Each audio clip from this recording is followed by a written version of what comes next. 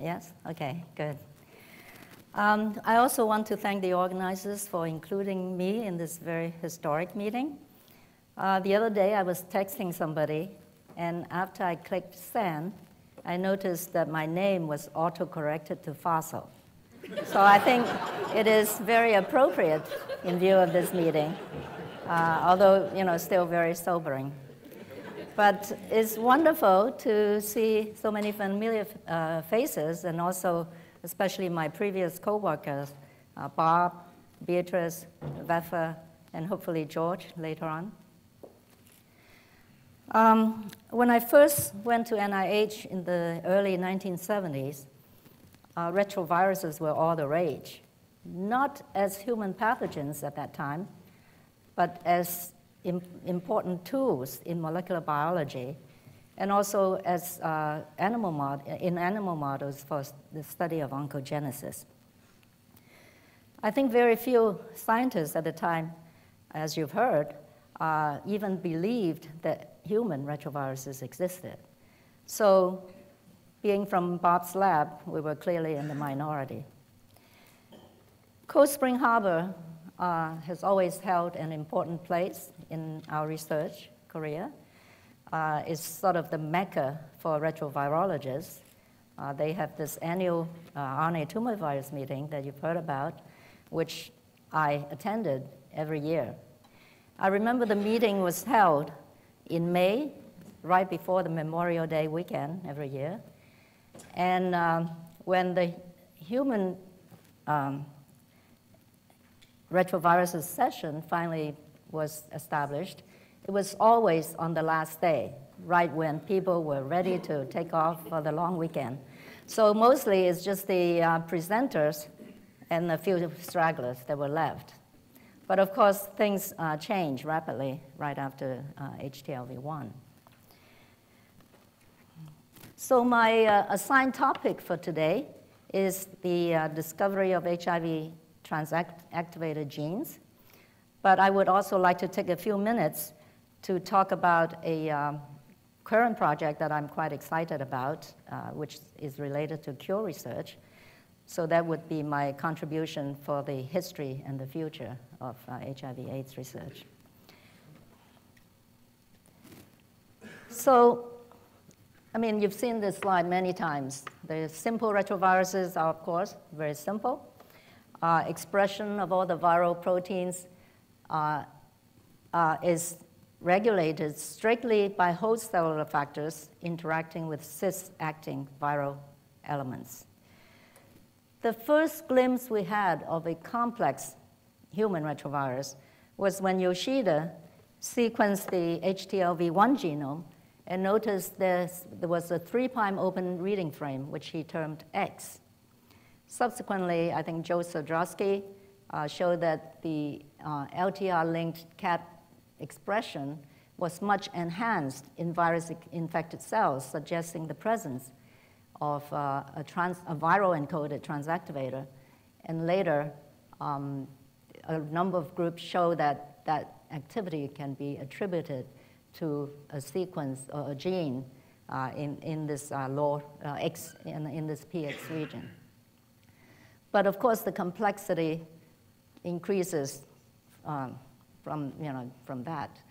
When we come around to the HIVs, you see that the viruses have a lot more bells and whistles.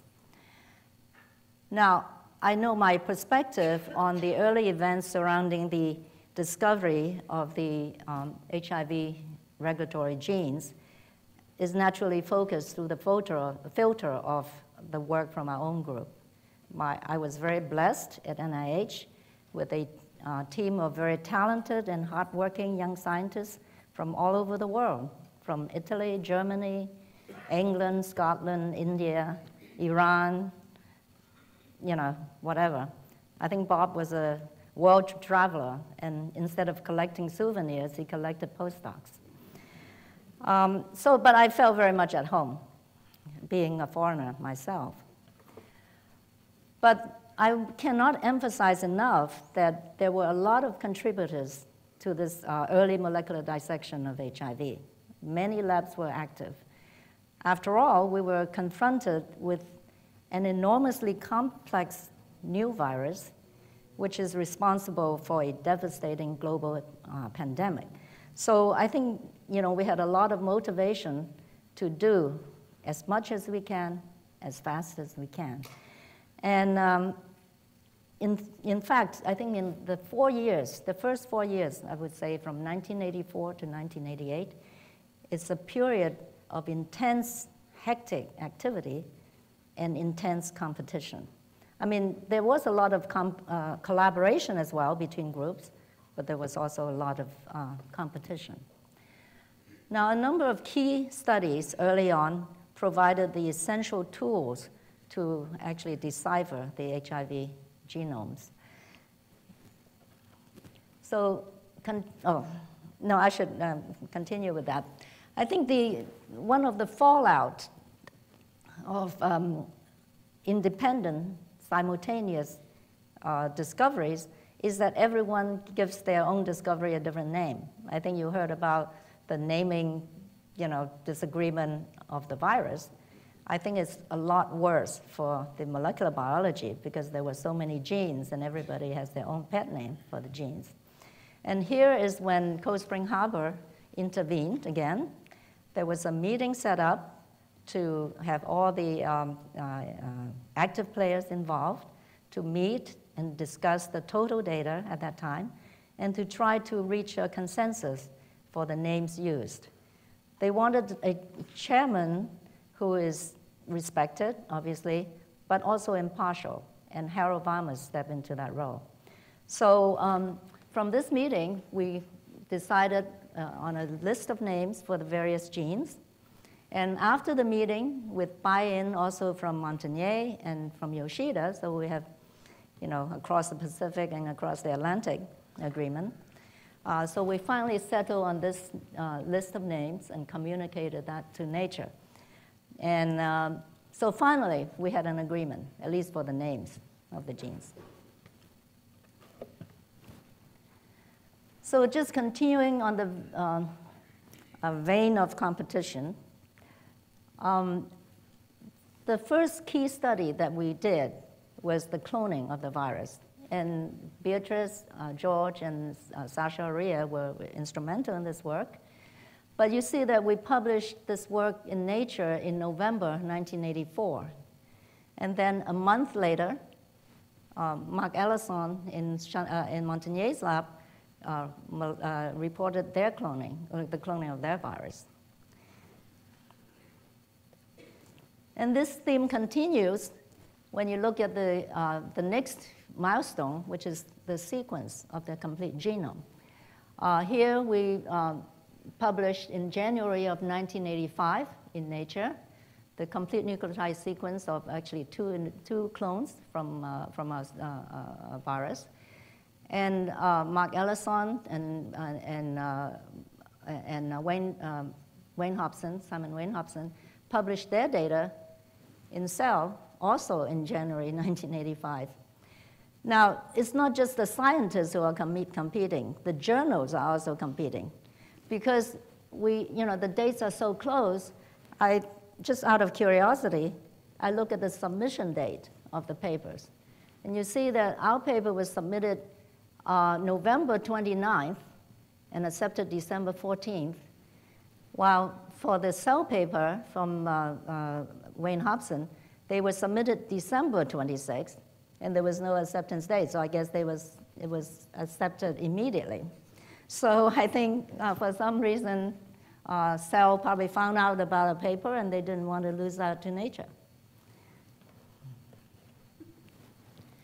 Now, another key finding that we had was the obtaining of a molecular clone with biological activity, and this was work mainly done by Mandy Fisher. This clone, HXP2, was able to not only infect T cells, but it's also highly cytopathic for it. So I agree with what Ron DeRosier said last night. It is immensely useful to have a biologically active clone because now you can introduce any mutation in the coding sequence or even non-coding sequence and determine its relevance not only in infection, but in its cytopathicity. And we've certainly utilized this clone extensively. And others as well, I should say. Now, the nucleotide sequence revealed several open reading frames in addition to GAPO and ENF. And one can ask the question whether those are real genes or just, aberrant open reading frames by looking at peptides derived from them and see if they are recognized by patient sera. And using this kind of approach, 4 genes can be identified: the VIF gene, the VPR gene, the VPU for HIV1, and NEF. And then if one asks the questions, are these genes really important for virus infectivity by introducing mutations in the infectious clone? Surprisingly, they were not. So that's why they were dubbed accessory genes rather than essential genes. But that doesn't mean, of course, that they don't contribute to virus infectivity or cytopathicity. In fact, Mandy Fisher had shown that defects in the VIF gene greatly compromise the virus in its transmissibility and infectivity. And I think later on you'll hear the wonderful story about how VIF can disable a host defense mechanism. I think Mike Malum, right? Mike Malum is going to present that. Now, interestingly, the essential genes TAT and REV actually were not reviewed by the nucleotide sequence. And that's because the coding sequences were discontiguous. So they were brought together by splicing events, and they were not immediately obvious from the sequence information. So Sasha Aria in the group looked at functional cDNA clones and looked at the ability to transactivate the LTR-linked CAT genes. Now, in fact, I should mention that, again, Sodrowski was the first to show that there was a transactivator protein encoded by HIV because, as in HTLV1, the LTR-CAT was much higher, has greater activity in virus-infected cells. However, by analogy to HTLV, it was expected that this gene was encoded in a 3' region, and that was not borne out by functional analyses.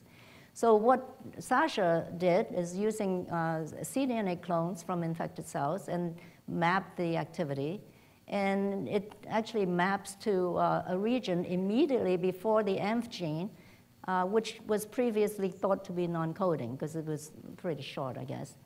And it was actually brings together two different exons.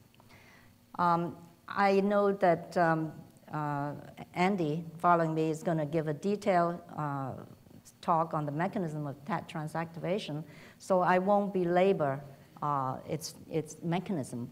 But just to say that not only is the localization of the gene different from HTLV tags, but mechanistically it's also very different because it's not a transcriptional activator like tags. Instead, it functions post-transcriptionally as an anti-terminator. Now, the discovery of REV is somewhat serendipitous. Mandy had shown early on that deletions or mutations in the TAT gene was completely knock out infectivity. Mark Feinberg in the lab then did further mutagenesis studies, and he hit upon 2 very interesting mutants shown here, M1 and M2. And both of these mutations were made within the TAT gene. But one of the mutant, M1, has greatly reduced TAT function, but not completely. And another mutant, M2, actually has full TAT function, and yet both are completely replication defective. So suggesting that these 2 mutations may hit a gene that is separate from TAT. And if you look at the expression pattern by northern blot, in wild-type infected cells, you see 3 major size distributions. A genomic size RNA, 9.2 kb, and then multiple diffuse band at 4.3 kb, and an even broader band around 2 kb. Interestingly, these 2 mutants show predominantly only the small molecular weight species. So somehow this novel gene is affecting the expression or the detection of the higher molecular weight RNAs. So when you look at the corresponding cDNA clones, you see a very complex pattern. And this is only a partial list of all the possible splice donor receptor utilization. So all of them actually utilizes the same major 5' donor site and the same 3' polyadenylation signal sequence. So that's conserved on both ends. But internally, there are all kinds of different splice receptor donors utilized. But in general, there's the genomic RNA, which can serve as new packaged virus RNA genomes, as well as mRNA for GAC-PO expression. It's the 9 kb species. The 4 kb species is very heterogeneous, encoding for the envelope and many of the structural proteins. And the small RNA encodes for TAT, REF, and NEF. And you see that one interesting features is that the higher molecular weight species, the 4 kb and 9 kb, all contain functional intronic sequences, which is removed in this 2 kb species. And within this intron sequence in the M region is present an element which responsive to the novel gene protein REF. So I think at this point, a lot of groups join in to analyze the function of REF.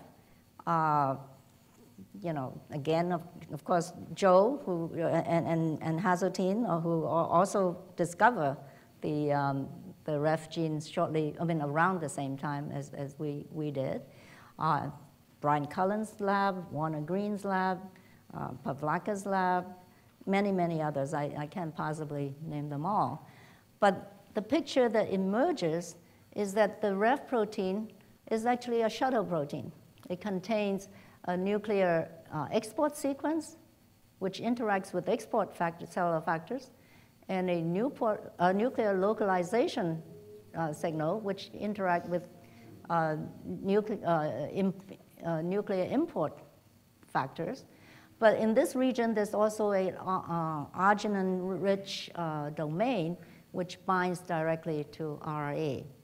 So what you have is that the REF, while in the nucleus, can bind to incompletely spliced RNA, which contains the RE. Now, normally, cellular RNA that contains functional introns will either be retained and get completely spliced or degraded. They don't get outside to the cytoplasm. But of course, retroviruses have this problem because they do need to have the genomic RNA as well as the envelope RNA and others, not fully spliced RNA translated in the cytoplasm. So the REF actually overcomes this dilemma by ferrying those high molecular weight species RNA out to the cytoplasm. The REF protein, of course, can recycle back into the nucleus and do this all over again. Now, one consequence of REF dependence is that HIV infection is now actually divided into 2 phases. Early after infection, when there's no REF or low REF, only the completely spliced RNA would get out. But as RNA, as REF builds up, then you start exporting the REF-containing mRNA, and then virus production can happen. Now, it's been proposed that insufficient REF function can also contribute to cellular latency. So with the current focus on the latent reservoir, I think it may reemphasize the role of REF and TAT, for that matter in the maintenance of persistent viral reservoirs. Now, I should also mention that, just for the record, Bob mentioned that the REX gene of HTLV predicts the REF gene of HIV, and that's not true. I mean, it may predict the presence of extra coding sequences, but the function of REF was actually determined, several years, I think a couple of years before that the REX gene was, REX gene function was analyzed. But it still amazes me to this day that two viruses of such different lineages would evolve almost identical mechanisms for overcoming this nuclear retention problem. Now, you may ask, how do the simple retroviruses do that? Because they don't have a REF, and yet they have the same problem of exporting genomic and envelope coding RNA. And in that case, it's now known that they have cis-acting elements that constitutively transport the RNA. So I think TAT and REF certainly are mechanistically fascinating, and as well as the other accessory proteins. And they've really drawn the curtain on many important cellular processes, including nuclear transport, splicing, host virus interactions, as in the APOBEC story, and many, many others. But ironically, even though TAT and REF are known to be essential for HIV, they have not been fruitful targets for antiviral therapy. As you know, the most effective therapy are all targeted against the viral enzymes so far, and they have essentially rendered AIDS into a chronic disease, at least in developed countries. So it is not clear that, currently there's really no clear path for strategies to utilize TAT and REF as targets, but maybe in future there will be, especially now with such intense focus on so-called cure research. So from enough of the history, I would sort of want to look forward to the future. So as I said, this is a project I'm quite excited about that has something related to cure research. Now, and I think there is a general consensus that the major goal for future AIDS research is towards a cure, is working towards a cure. And there are a number of strategies that's been tossed around, and I think it's clear that it has to be multi-pronged. It's not sufficient to just block virus transmission or infection, and it's not enough to just reactivate latent viruses, because then you reseed the reservoir very efficiently. And ideally, one should also enlist the host immune response to kill the virus-infected cells. So the molecule I'm going to talk about is is an antibody, a humanized monoclonal antibody against CD4. And it's an antibody developed at UBI, United Biomedical Incorporated, which is headquartered here very close to here in Long Island. And the founder of UBI is my friend and long-term collaborator, Dr. Chang-Yi Wang. I actually met Chang-Yi at the International AIDS Conference in Paris in 1985, right? So it's a long time ago. I think everything now is in decades, not in years. So, so I think inhibiting virus entry is a very appealing approach because you can stop the virus infection right from the start. And there has been a lot of efforts trying to block virus entry. From the antibody perspective, I think most of the efforts has been on neutralizing antibodies against GP120, either man-made or naturally occurring in patients. So far, I think some very potent and interesting antibodies have been found, but so far, I think the major problem is that none of them is really 100% broadly active. And as a single agent, they're not able to avoid generating resistance. Now, one can, of course, also target the cellular receptors, but that's no guarantee that you avoid resistance. There's another CD4 antibody, TMB355, which has been in the clinic, by the way, and you can see virus rebound, I think, within days after you dose in patients. So UB421 is a competitive inhibitor, and it's been shown to inhibit 100% of a broad spectrum of either tissue culture or clinical isolates. This antibody actually has been tested by Taiwo Chen in Tony Fauci's lab, and he was actually very impressed. He said that's the best antibody he's ever seen. Now, UB421 has clinical proof of concept. It's gone through preclinical, but also phase 1 and 2A, phase 2A data, and show that, again, there's no virus rebound when dosed in patients. But I'm going to skip all that because of time and go to the latest phase 2 data results, which I think is really interesting. So this is a heart replacement trial. So essentially, you have heart-stabilized patients, which then they withdraw heart, and then dose the patients in 2 cohorts.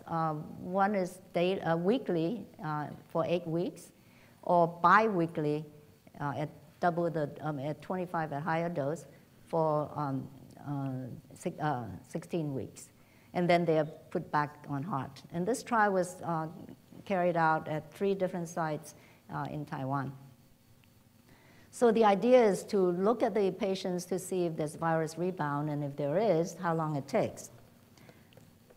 So what is very interesting is that you see that the patients at the start of the trial had negligible viral RNA expression.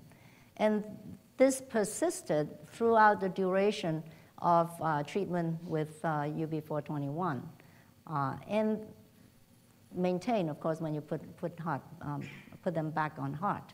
Now, this is actually has not been seen before as a monotherapy.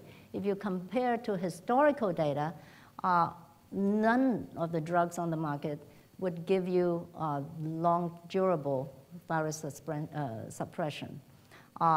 This is supposed to be a very potent neutralizing GP120 antibody. Likewise, you get virus rebound very, very early. Pro-140 is a CCR5 antibody, and that's doing much better, you see, but still it doesn't persist beyond for very long. But UB421, it really persisted with the suppression at least up to the 16 weeks that we looked at. So okay, I think it's clear that UB41 is a very effective virus inhibitor. But it seems to do more than that. It goes beyond that. The most interesting feature so far is that the treated patients seem to have significant reduction in the T regulatory cells. And this is in both cohorts. Now, of course, the function of T regulatory cells is still not completely clear, but many studies have linked depletion or downregulation of Treg to increase immune response, especially viral-specific immune response, as well as immune activation. We were very interested to see one of the abstracts presented at the recent International AIDS Conference in Durban by this group, which they use an agent that depletes Treg cells specifically in these so-called elite controller rhesus macaques. And what they see, I think instead of reading the whole thing, is that the Treg depletion actually resulted in both reactivation of latent virus and a boost of CTL response. And indeed, we saw in our own hands features that are consistent with that. For example, we see increase in CD8 T cell population. And by the way, there's no decrease in CD4, so that removes the concern about using a CD4 antibody to some degree. It also increased in antigen, HIV antigen-specific proliferative response of CD8 cells. Now, in terms of the activation of CD4s, there was observation that via CD4 cross-linking, there was increase in TNF-alpha secretion, and also the examples of activation of HIV expression from latent cells. And I think this particular experiment was again done by Tai Wu in Fauci's lab. So finally, there's some indication that maybe there isn't a reduction of HIV reservoir as measured by proviral DNA. So this just shows some of the patients. In a few patients, of course, the viral DNA burden was already quite low, sometimes beyond the limit of detection. But in a few patients that have higher viral DNA, you actually see a reduction of that in the treated patient, which seems to be maintained after you put them back on HAART. So I think that's very exciting. So here you have an agent that seems to impact on all the axes of a cure strategy. It certainly can block reseeding of the viral reservoir by preventing cell as well as cell-free infection. It may immune reactivate the latent CD4 cells, and then it may increase the CD8 cell immunity. So whether this antibody, and also it seemed to lead to reduction in the virus reservoir. Now whether this antibody, perhaps in combination with a different regimen, with a HAART regimen, for example, will lead to a functional cure remains to be seen. So I think what UB421 is that it's an example of the next generation of antivirals that may play a role in our efforts towards a cure. And I think a lot of other similar agents may appear, and it would be interesting to see what unfolds in the coming years, because after all, we're not just interested in the history of HIV, but to borrow a very trite expression, we want to make HIV history.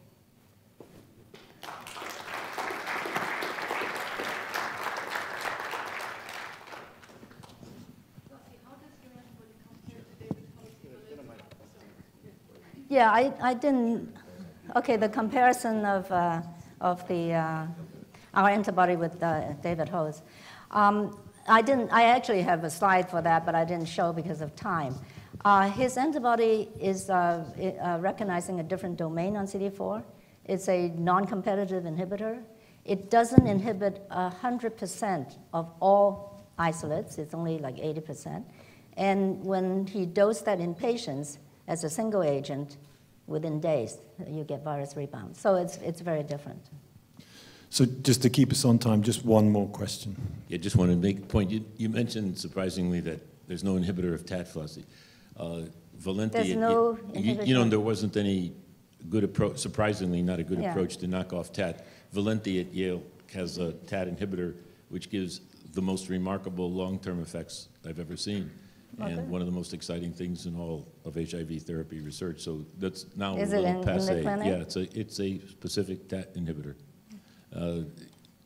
Multiple papers on it, actually. Oh, okay. And the shock and kill lately, there's at least some papers arising that actually increases the size of the reservoir. So I think That's because if you don't block. That's yeah, why I said no, shock, kill, and block. Well, yeah. maybe. Maybe there's other reasons that it's not so great. Maybe there's also other T cells Well, being I think it's activated. obvious if you don't prevent reinfection. No, it's of nothing course against this approach. It's nothing against this approach, but long-term virus suppression maybe is a